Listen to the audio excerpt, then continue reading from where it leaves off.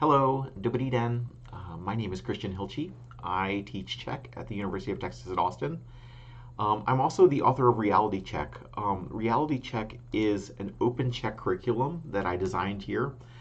It was actually something that I was hired for in addition to teaching Czech language classes. We wanted to create a textbook of Czech that would not only be used here at UT, but that would be available to anybody in the world to use.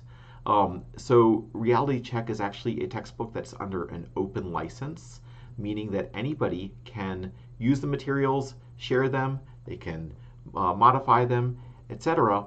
And it's completely free. So there's no high cost associated with buying a textbook for your class. And individuals who are maybe interested in taking Czech or learning a little bit about the Czech language can just open it up on their web browser and utilize the materials.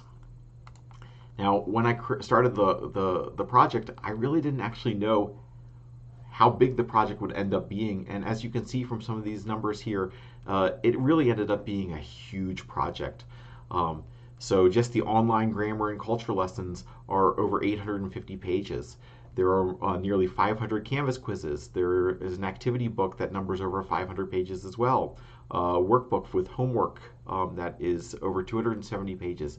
I created more than 245 interview videos, map videos, and tons of Quizlet sets for vocabulary learning. Now I'm going to be talking about all of these aspects today, and I'm going to be showing you how you can access them yourself, whether you're taking the course at a university, you're interested in teaching from the materials, or if you're just interested in using these materials from home.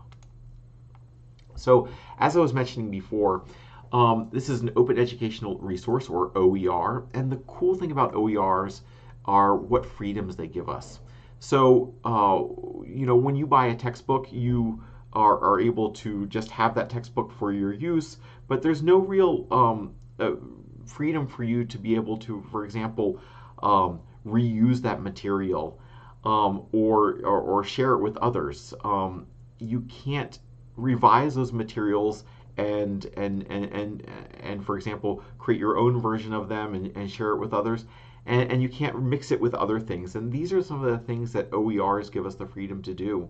This ultimately ends up being somewhat of an issue. For example, a Czech textbook is created, or a textbook for really any subject, and then the author moves on to some other project and the textbook never gets updated. The goal of this project was not only to create something that gives users a lot of freedom in how they use it and something without any cost, but also something that lives on after I have decided maybe to work on something else. So the hope with this is that this is a textbook that will exist on and will ultimately inspire others to take parts of it, maybe modify them, and then continue to share those with others. This is how you will typically access Reality Check if you go through the website. This is, for example, what a table of contents for Unit 3 looks like at the top.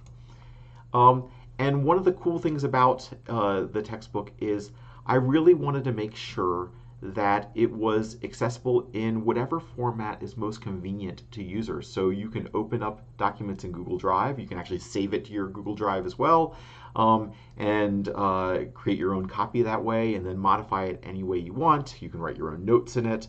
You can download it as a PDF if that's your favorite way to consume the content, or as a Word doc. So really the idea was to have as much freedom for the content as possible. Now, the project itself was sponsored by the Center for European Studies as well as the Department of Slavic and Eurasian Studies, my home department. And I worked extensively with COERLL, the Center for Open Educational Resources and Language Learning, a really wonderful center here at the University of Texas at Austin that helps instructors create and share their materials using open licenses. So oftentimes people ask, why did you create the name Reality Check? Or they're just, that's what a creative name, or what a cute name. I have to be honest, I hate puns based off of Czech. I tend to avoid them, but I keep running into reasons to use them. And in fact, actually, when I was hired for the job, they asked me, what do you think you'll call this book? And I said anything but a Czech pun. And of course, that's exactly where I landed. But there was actually some pretty good reasons why I chose the title Reality Check. The first part of it was pretty early on in the project. I figured out that it would be really good to have reality-style interviews with a lot of different Czechs, and they'd be answering questions for each of the units. And as I was putting them together, they really felt a lot like the kind of interviews that you get in a reality-style TV show. The unit questions, these are available. Every unit in the textbook has a set of questions associated with them. These are just some of the questions, for example, for the food unit. These are basic everyday questions that you would expect to be able to answer. What kind of food do you like? What do you like to drink? What's your favorite cuisine? What do you often eat? What do you ever eat? Do you drink coffee or tea? Do you know how to cook? Do you like to cook? So the goal of the course is to learn how to answer these questions in Czech. And so that involves learning a lot of vocabulary, grammar structures, and also learning a lot about Czech culture. And so these videos, these interview videos, here's another example of one. The question is, what do you do when your head hurts? And když mě bolí hlava, tak si většinou vezmu prášek. Nebolí mě hlava nikdy. Vůbec. Ne. Naštěstí mě hlava moc často nebolí, ale asi nejlepší je se napít pořádně vody. Když mě bolí hlava hodně, tak si vezmu nějaký prášek, nějakou tabletku proti bolesti hlavy. Když mě bolí hlava, tak začnu hodně pít vody. No, třeba nějaký prášek. Když to nepomůže, tak si vezmu nějaký prášek. So if we look at this video, it was a collection of different native speakers answering the question, what do you do when you have a headache? And so this is really important because our students also want to be able to say, what do you do when you have a headache? The speakers give all sorts of answers. For example, I never have a headache, or when I have a headache, I take some sort of pain pill, or I drink water. Really a great opportunity for our students to learn a little bit about Czechs, as well as also how to say these various things. This notion of reality, however, started to take on deeper meanings, and I started to think about how we also really need to focus on some non-normative or non-canonical aspects of Czech language and culture. And the big thing with Czech in terms of language is that a lot of the ways that we focus on teaching Czech, and this is something we see over and over in Czech textbooks, is there's this huge focus just on learning the endings and learning the standard endings, etc. This is not necessarily always, however, the case of how people speak. So they don't necessarily use all these endings or the precise endings, etc. Additionally, Czech is what's known as a high variety and a low variety of the language. So basically everyday dialect and the standard language. And this complicates matters because people rarely actually speak using standard Czech. They tend to use a lot of their own dialect forms. And these were things that were coming up in the interview videos that I filmed, as well as more videos that I found, for example, on YouTube and other sites, which I'll talk about in a little bit. So the goal really was, maybe we should not necessarily just focus on the standard, but we should also expose our students to the everyday variety of Czech that they're going to encounter whenever they meet Czechs. Additionally, I came into this project really thinking that the most important thing was we need to learn all of the grammatical intricacies of Czech. And so what I'm showing you here is this very initial outline of what was going to be in the project. And as you can see here circled on the left, grammar was number one. It was really, for me, this sort of goal to make sure that we got all the important grammatical points. But this isn't necessarily how we learn language. we really use language as a tool to achieve goals. And we don't necessarily think about, well, I'm going to learn a bunch of tools and then what goals can I achieve with them. And so really it was about actually sort of focusing in on what actually do I need to learn to be able to achieve the goals that I have. And as I stated before, the goals of this course are being able to talk about yourself and people in your lives, and specifically about answering these questions related to that. So what do we actually need? What tools, what vocabulary do we need to actually achieve those goals? And I really started to realize that reality is actually a lot of the things that you can find on YouTube, the sort of everyday life that is represented by Czechs that are going on there and just talking about their daily activities or their opinions or whatever. Additionally, as I said before, reality is looking at how Czechs actually speak. So really focusing on that and not necessarily focusing on some sort of preconceived notion of these are the topics that we have to have. These are the grammar things that are important to cover in a first year Czech language classroom. So the curriculum is organized into 10 chapters. Currently, I actually only do the first 8 chapters in the first year of Czech. The additional chapters were planned for the first year, but I found that I had created so much content already just in the first 8 chapters that that's all we could really manage to get through in that time. So there are 2 extra chapters. Some additional chapters are planned and are currently in the works, but for now, those are the 10 chapters that are available. And the way that the course is organized is as a flipped classroom. This is an example of blended learning. So a flipped classroom basically takes a lot of those aspects that are traditionally maybe part of the instruction in the classroom and instead puts them before you actually even meet for class. So the course is actually broken up into a pre-class, an in-class, and a post-class component. So the pre-class component is what you would do, for example, on Sunday evening before you go into class on Monday. When you get into class on Monday, there's in-class activities.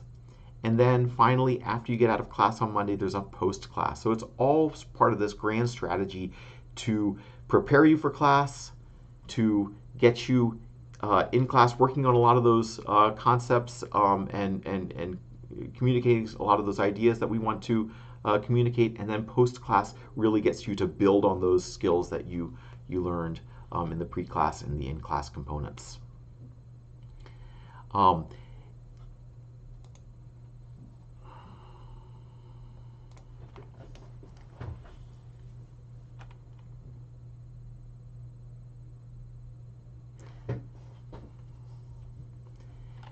Now, if you were to click on Unit 1, for example, and go down, you would find how these 3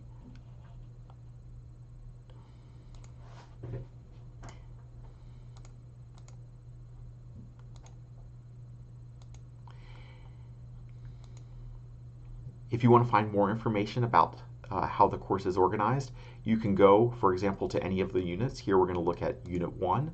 And if you were to scroll down a little bit, you would find a description of the pre-class, in-class, and post-class components. Additionally, if you want more information about how to use the materials, you can read Using the Reality Check Curriculum, which I've put an arrow to down here at the bottom. So pre-class components: introduction to new vocabulary, various Quizlets to help you learn the vocabulary, grammar explanations, culture, and Canvas quizzes, which help take all those things that you learn and give you some feedback. Did you actually understand them correctly? And the advantages of having this pre-class is that you can take as little or as long as you need to learn the various concepts. You can repeat things, so every Canvas quiz can be repeated multiple times. You get that immediate feedback. Do I understand this or do I not? I also get feedback as the instructor if you're in my class, for example, and so I can see, well, how well did you do? Maybe we need a little bit more time in class to review those concepts. And then as a sort of eventual goal, it'd be really cool, and I say this as something that actually doesn't exist yet, but it would be really cool in the future to have individualized assignments for certain students who need some extra help, for example, with a concept, whereas maybe other students are understanding it pretty well, and so that they can actually be pushed a little bit further. So here is an example of what pre-class looks like on Canvas. You can see all of the various aspects of the course have been laid out. And then if you access the materials through the course website, realitycheck.org, you can also see the pre-class components here on the left. Now, one of the other aspects is that Quizlet is used really extensively in the course, whether for flashcards or learning exercises or various listening or matching exercises, etc. It's a really cool resource that I've added to make sure that every student has the opportunity to really practice all those things, especially vocabulary, all the new words that you're learning, and not just have to go off of some long list. Additionally, I teach grammar and culture in these pre-class lessons, so here you can see learning various vocabulary items, learning how to tell time, or learning how to talk about what subjects might be enjoyable to you in school. As I mentioned before, there are Canvas quizzes. These are ways of checking your knowledge, whether it's multiple choice or fill in the blank type exercises, true, false, etc. Typically the kinds of things on here are things that can be auto-graded, and so you get immediate feedback with them. So when you get into class, the in-class components often involve some sort of speaking activity or some sort of game, etc. I've created lots of opportunities for instructors to go, and for example here, if you see 4.6a, this is Pexeso, a matching game. Right next to it you can see download a set of cards here. Or if you look at the exercise here on the right, for a slideshow with even more photos, click here. So the idea has been to provide instructors with all the resources that they would need to create a successful classroom. The in-class activity book also uses a lot of videos. You've already seen a lot of pictures being used, but also videos that were made available on YouTube using an open license. Here's an example of a girl showing 3 different work outfits that she wants her viewers to be able to rate. Which one do they like the most, which one they like the least. And this was a natural opportunity, for example, to get my students or anybody who uses these materials to basically do the same task. Give your opinion on these outfits, and so that's what we do in class. You know, what outfit do you like the most? What outfit do you like the least, and why? And of course, Czechs like to talk about all sorts of topics out there. For example, chocolate addiction and what kind of chocolate you like the most. These are fun little topics to bring up in class. It gets people wanting to speak and really express themselves in the language. Now, post-class, as I said, this is building upon the pre-class and the in-class, and it gives a lot of opportunity for active use of the language and creating with the language and reinforcing those skills that we learned in the pre-class and post-class. Sorry, pre-class and in-class. So the post-class is typically found here on Canvas under post-class, Domácí úkol, homework 3.1, for example. And if you're looking on the course website, you'll find it to the right here, Domácí úkol as well, homework. These are homeworks that are available as Google Docs and printable, and so you can print them and fill them out and then turn them into your instructor, or submit them online as an electronic document. Post classes often involve, as I said, more opportunities to create with the language, whether it's answering questions about yourself, or here's this activity in the middle, which gets you to write a postcard to friends, or this activity on the right, which gets students to talk about or write about who should hang out with who based off of common interests. It's also really important to utilize Czech language materials available over the internet, such as stores. We don't have to be in Prague to go into a Czech store. We can access this through our web browser. This is just one example of an assignment that gets students to go onto a grocery store website, in this case Tesco, and put items into their cart, plan a meal, and see how Czech items are sold, how they're described in Czech, etc. One of the things you've probably noticed is that there are a lot of images used throughout this course, and I really took advantage of the availability of a lot of openly licensed images, whether on Flickr or Wikimedia Commons or a host of other sites. Images are really important because we're learning lots of vocabulary and grammar, and we need to be able to connect those things to the concepts that they help describe. Pictures are that missing link. They're that really important thing that help connect those two together. And so I use them as much as possible. And I not only just use them as illustrations, but also let's have some fun with them. I created meme-like content using images to help learn words and phrases. And sometimes we can use this kind of content in a fun and playful way to learn grammar. Just one example, the third person plural, the they form of to eat, is irregular, jedí, but it looks like Jedi to everybody. So let's create a fun little way of memorizing that, because Jedis eat too. Or the way that we say I like to sleep or my head hurts in Czech is a little different than we say it in English. So some of these memes take advantage of that. Let's learn how to construct some of these concepts in Czech in a fun way. I also created a number of Czech cultural videos. These are largely revolve around various locations in Prague. I believe right now there's about a dozen videos. These two, one is on John Lennon's wall in Prague, and another one is a pretty popular restaurant, Lokal Dlouha. And so these are really cool. They allow you to go on a map and click on various places and get a short video about that location. I also, as I've mentioned before, utilize a lot of video content that I found on the internet. So much of this was actually through vlogs.